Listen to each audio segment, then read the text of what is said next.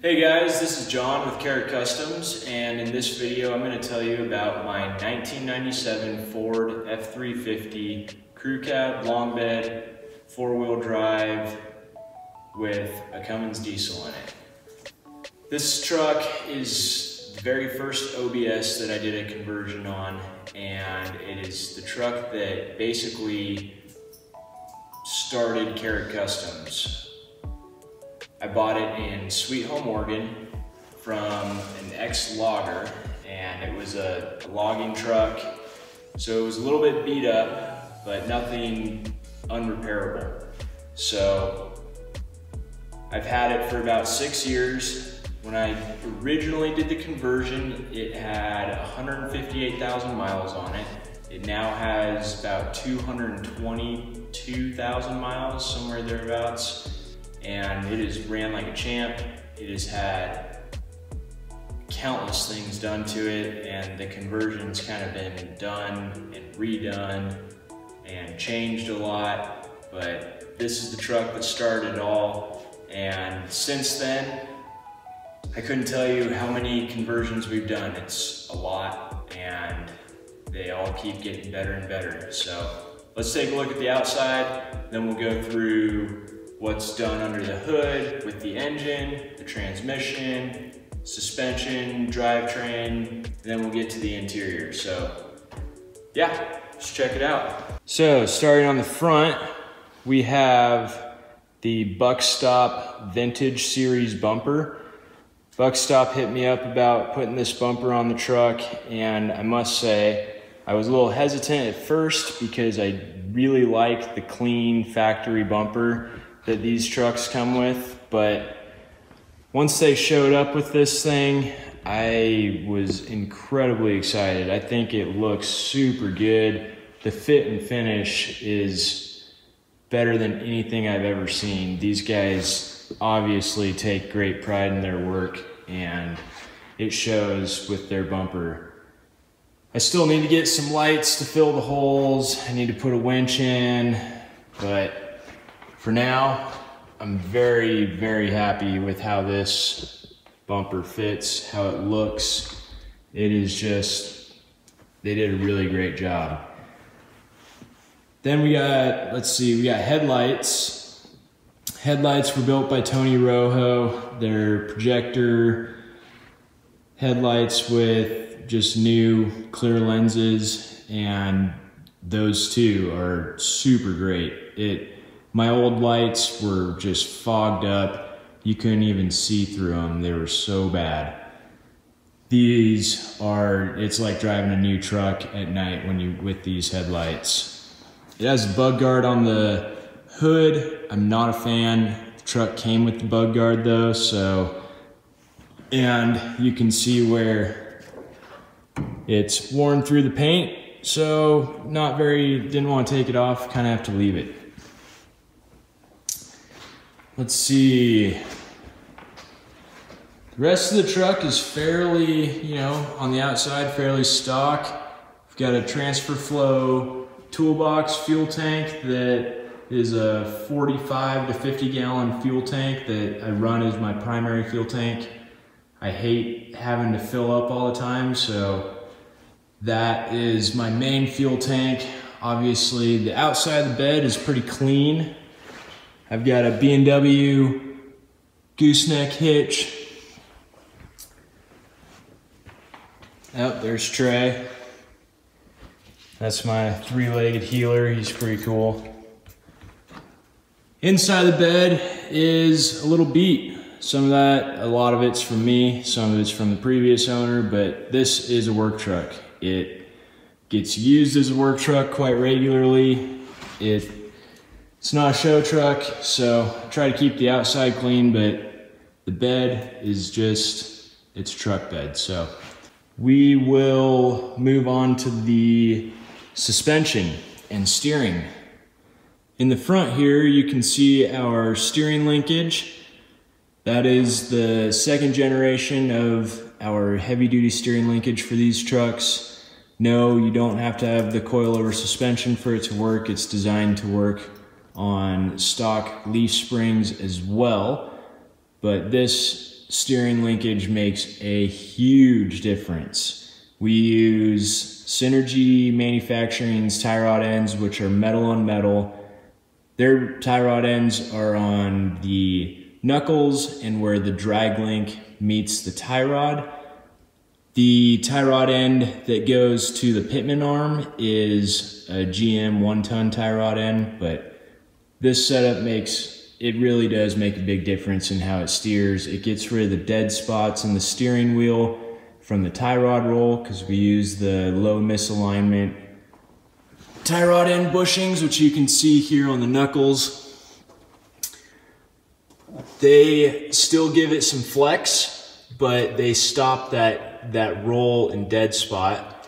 This here you can see is the double adjuster. It makes it super nice to do an alignment on. All you do is loosen that gold pinch bolt and you turn the silver sleeve one way or the other to lengthen or shorten it. And we've gotten lots of reviews from alignment shops that love doing alignments on this because it's so easy. And this isn't like your standard weld together setup. It is welded, it's all TIG welded, but it's hard to see in the video here, but you can see we put a bend in the tube in order to clear the diff cover at full lock. If you don't have a bend in the tube or you aren't running offset tie rod ends, the tie rod will make contact with the diff cover and it doesn't work as well. So suspension wise, we have a 3-link coilover suspension running 2.5-inch Fox shocks with progressive rate springs. This is all custom made by us.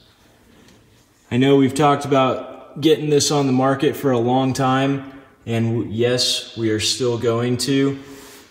We've just had a lot of things come up and we were waiting on getting the tooling, and we finally have gotten to the place where we can do it. But it's just gonna take some time. We're not gonna cut any corners. We're gonna do it right. It's gonna be pretty great. This front suspension rides fantastic. So down here you can see the upper link. Like I said, it's a 3-link setup. And the lower link, this has all been calculated out in order to have no bump steer and no caster issues during travel. And I must say, this front suspension rides smoother than any factory truck I've been in. Even the new Fords and Dodges stock form do not feel as smooth in the front as this. A Duramax, on the other hand, they're pretty smooth. It's hard to beat that independent front suspension when it comes to ride quality. Next, you'll see the ZF6 cross member there. That's our cross member that we sell. This truck does have a ZF6 in it, and I will show you why here in a little bit.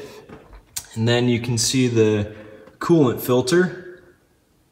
Went with the coolant filter just to keep the coolant clean and keep the head gasket good, just make the life of the cooling system last longer. The rear suspension in this truck is pretty basic. It is stock. It's the factory springs with the factory blocks and some nicer shocks that are getting old now and probably need to be replaced. And then a set of our traction bars. Nothing too fancy here, but the traction bars make a huge difference, especially with this torquey Cummins. You could feel the diff wrapping every time that you shifted gears or were trying to take off, especially towing a trailer. And right after putting the traction bars on, it is so noticeable because the power just goes straight to the ground. You aren't getting that diff wrap, and I'm not trying to sell ours to you. I'm just traction bars in general, when you're towing especially, or you've got a decently powerful truck, they are well worth it. Down here you'll see our cat style fuel filter setup. It's not a fast pump or anything. It's just a fuel filter housing with fuel filter in line. So before we show you under the hood, I should mention that down here we have our transmission cooler. The ZF5 didn't need a transmission cooler, but a ZF6 does. And we couldn't use the factory transmission cooler in the radiator because the lines were on the wrong side. So we got this derail transmission cooler off of Amazon. It's got a nice fan there to help add with cooling. And we made these little mounts here that bolt up to the core support. You just drill a couple holes, and this setup fits behind the stock bumper, fits behind this bumper. Really hoping it fits with a winch in there, but I guess we'll find out.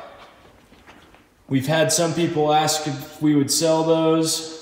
If people are still interested, I'll throw a few sets together and see what you guys think. We haven't tested them on a diesel core support because this truck was originally a gas one, but I should mention this truck was originally a 460 5-speed truck with 355 gears. It still has the 355 gears. It obviously doesn't have the 460 in it anymore, and the 5-speed did not make it. You can see here, this is the bottom half of the gear case where the drain plug is. It broke apart. I honestly don't drive my trucks very hard. This is, I mean, it's a work truck, so it gets used as such, but it's towed some real heavy loads, probably heavier than it ever should have, and that aluminum case will only stretch so many times before it decides to call it quits. I was literally cruising down the highway, shifting into 5th gear, got it into 5th, was cruising, getting ready to pull off to go back home, and all of a sudden I felt a tink. And what do you know? Get out, stop moving forward, and there's transmission fluid all over everything, and the bottom half of my transmission is visible. All right, now we'll check out under the hood. There is the 12-valve Cummins. It is a P-pump 12-valve 95 or 96. It's a 215 P-pump. The pump was rebuilt by Seth at Farrell Diesel for max flow on a stock pump. Nothing too crazy, but it's got a 4K Gov Spring kit, a Torque Tech overflow valve, power-driven diesel 5x112 or 5x12 injectors. Their power-driven diesel's AFC Live kit. Over here for the turbos, we've got an HE351 off of an 05 to 06 Common Rail Cummins, I believe. Then down below, you can see where the HT3B with the 23 centimeter exhaust housing is. It is a very tight fit with the factory AC box and AC parts. This setup works well, but it doesn't work great. I want to replace it with an S400 series turbo, or even maybe an S369, because the HT3B rotates the opposite direction of normal turbos. So you aren't able to there's not very much room for piping because it rotates the opposite direction. The outlet on the turbo comes out pointed just right at the AC box, and even if you clock it, it's going to be pointing down at the frame, to where going with an S300 or S400 type of turbo, it rotates the opposite direction, and you will have your outlet, your discharge, pointing straight up, which makes for nice clean piping. But it works for now, and like I said, this truck gets used a lot, and I just haven't made the time to get another turbo for it. I do really like the HE351. It is a sweet running turbo We've ran this turbo on a first gen 12 valve VE pump, and it is by far the best turbo we've ran on those trucks. They're not that expensive, they run really clean, and they make great power with a lot lower EGTs than an HX35.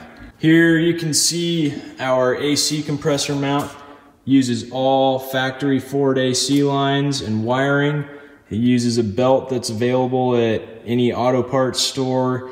The idler pulley is actually off of a 7.3 Power Stroke from this generation. Makes it very easy to source when you have to replace it. That works great. Believe it or not, this truck is still running the DCS motor mounts down there. Even though we have our own, we just haven't had time to swap them into this truck. But great part about our mounts is we designed them to put the engine in the same place as the DCS mounts. So if you have DCS mounts and they're worn out or you want to upgrade, let us know. These will bolt right up and your engine will still be in the proper location. Down here you'll see just a Champion aluminum radiator. It's 460 radiator. It cools just fine. Like I said, I've hauled some real heavy loads with this. I've gone over a 6% grade pass with about gross weight of 30,000 pounds between the truck and the gooseneck with the AC on, and didn't have any cooling issues. You will see we're only running one battery. It works fairly well. I would recommend going with two. We want to go to two batteries in this, but time and, it's just not the highest priority right now. If the truck is more stock, then going with one battery is just fine. But when you have your timing turned up like this one is at about 19 degrees, and it used to have a marine head gasket in it, which is thicker and lowered the compression ratio, it makes it a lot harder to start in the wintertime. Now it's got a stock head gasket back in it again, and it starts just fine. That is pretty much the gist of under the hood. Nothing too fancy. It runs really great. It is dead reliable, and like I said, this conversion's got about 70,000 miles on it, even though the motor's been pulled a couple times to reseal, and when the transmission broke, decided it was a good time to reseal it and put a stock head gasket back in. All right, guys, now onto the interior. There's nothing super special inside. We just have stock seats here with the obvious 220,000 miles of wear and tear. Stock steering wheel, more obvious 220-something thousand miles of wear and tear. Though it's better than the other one I got. Somebody electrical taped it, and you get sticky stuff all over your hands now every time you get in it or drive it. So now on to what everybody has been wanting to see. This is our double din dash pad kit. This is the very first one that we pulled off the mold. It is wrapped in vinyl, all fiberglass, and it's pretty sweet, if I do say so. This is a complete stock replacement, so all you have to do is cut a small section out of the top of the dash to fit the taller double din deck, and then it goes right in. It would take somebody maybe an hour to do an install, if that. Then down here we have our Omni dash. We aren't currently producing these, and boost gauge is being a little finicky, but that's all right. This is what controls the heater grids. Shows our battery voltage. Shows intake air temp, outside air temp, EGTs. I don't know if you guys saw. It controls outputs, so anything that we want on switches, it's right there. It's super handy. I just need to replace that boost pressure sensor. I'll fire it up and show you guys.